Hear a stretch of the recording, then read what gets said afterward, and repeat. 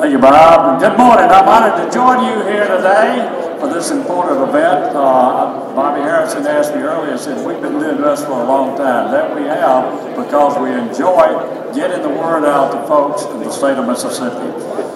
Insurance touches every life in the state of Mississippi. It touches every life from the time you're born until the time you die. We don't like insurance because we don't like to pay the premiums, but it's a necessary evil. It's probably the third most costly thing in a family today. A thriving insurance industry is critical for economic growth in our state and for jobs. And you just heard my good friend Andy Gibson talking about agriculture being number one in the state of Mississippi. The number one crop in the state of Mississippi is poultry farms. And guess what? If they can't get insurance, they can't have a farm. It's required by the mortgagee. If you can't insure a project, you can't finance it. Banks will not loan you money unless you can insure a property. If you have no insurance, you have no poultry farms, you have no chicken to serve. I don't know what Chick-fil-A would do if we closed up Mississippi. I guess they'll do something else. My administration and my team supports a robust insurance market where business can prosper in the state of Mississippi. Successful economic development depends upon a viable insurance industry. Like this country, across the world, we face inflation today, supply chain disruptions, rising rebuilding costs, especially when you have tornadoes like we had in Rolling Fork and Monroe County after disasters. The Mississippi insurance industry is stable. I'm glad to report that. But it's under great stress, and that's with admitted companies that we actually regulate, and not admitted companies, like we call them surplus lines companies that we don't regulate the rates on. And they're closing territories, they're consolidating, tightening underwriting guidelines, refusing to write homeowners that have roofs that are over 15 years old. It really presents a lot of opportunity for us to go in and try to straighten the industry out. We're seeing consolidation within the industry. We know one of our local Mississippi homegrown banks, Cadence Bank, has just sold their Cadence Insurance Division to Gallagher for almost $1 billion. Why did they do that? I guess to concentrate on their core business, but the main reason is insurance is extremely complicated. It is a risk business, and it requires great study to understand just how to attack those risks and provide affordable, available insurance to people that live in our great state. Now, insurance companies struggle with capital constraints, having money to pay off claims, and profitability issues because of the risk that they suffer, and a string of billion-dollar-plus catastrophic events that have happened during the last year and over the past several years. We know what happened during Katrina. I sympathize with the people that have to pay these high rates and who are seeing the increases in economic stress on their families. I understand the burden rate hikes placed on homeowners, and my office works very closely with companies to try to keep rates lower and to address the systemic issues and profiles that they face in trying to handle risk. Now, the statewide rent pool, which we passed a bill in 2007 to address the issues of recovery on the Great Gulf Coast, were basically about economic recovery, not insurance. It's an insurer of last resort for wind and hail on the Gulf Coast.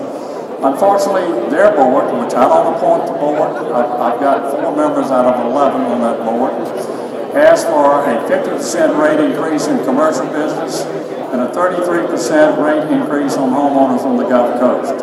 I have denied that rate increase last week. We have to give them some rate increase. We haven't increased rates on the Gulf Coast since 2008. But I cannot, in good conscience, allow the people on the Gulf Coast to suffer a 33% rate increase with what's going on with inflation and companies able to raise their rates on rebuilding costs and increase their premiums. We'll work through this, but I want people to know that they've asked for it, and we're not giving it to them. That's a big deal. We've licensed 21 new companies in the state of Mississippi, which is great for this year. And we just this week have authorized another company that's coming in that will write property and casualty for homeowners on the Gulf Coast. Now, folks, if you want to lower rates, you've got to have competition. And that's what we do at our office. We go out and we solicit companies that are solid, that will bring rates down, provide homeowners with some choices other than just one carrier in the state of Mississippi. In fact, risk-taking by new companies actually lowers rates when they can spread the number of policies around and not concentrated. You actually end up lowering rates. We're exploring innovative ideas about mitigation. Now, we did a mitigation program in 2009 of $30 million. Our state-run wind pool is kind of fighting us.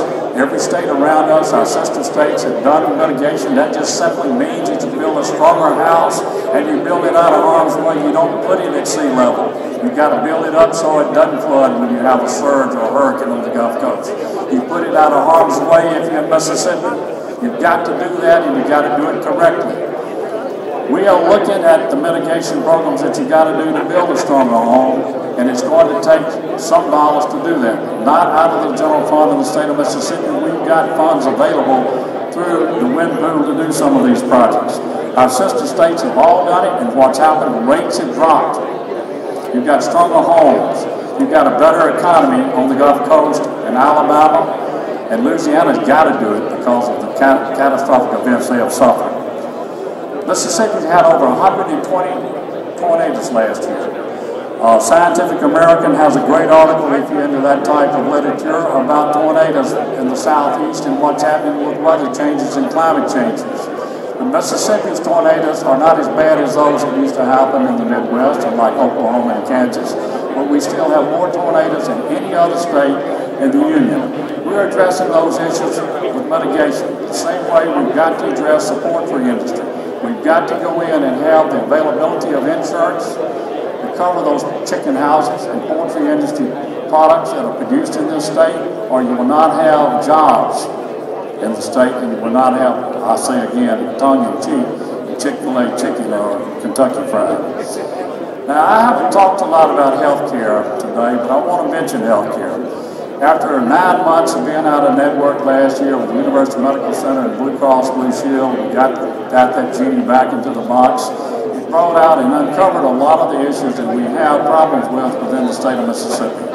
And we're having to rewrite some of our regulations, which we are doing, and we'll publish them very shortly, to address access and networks. How can you buy a brand new car and not drive it and park it in a garage? You wouldn't do that. How can I allow insurance to be sold in the Delta if you don't have a place to use it?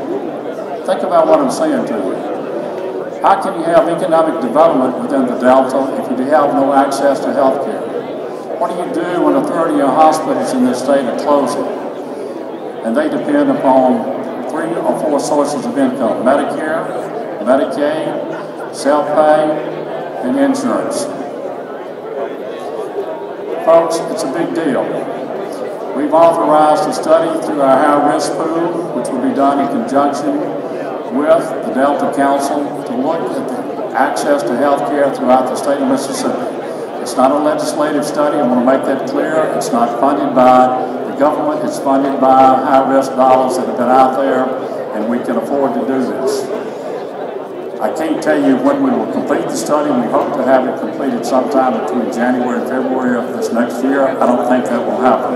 But I want you to know that we are addressing the healthcare part that we have to address through insurance in the state of Mississippi. Challenges will remain in the healthcare industry. They're going to remain in the property and casualty side. They remain for churches on the Gulf Coast that can't find commercial insurance to cover their churches. They're there. We're working to alleviate those problems. I'm optimistic. I'm optimistic about the future of our great state.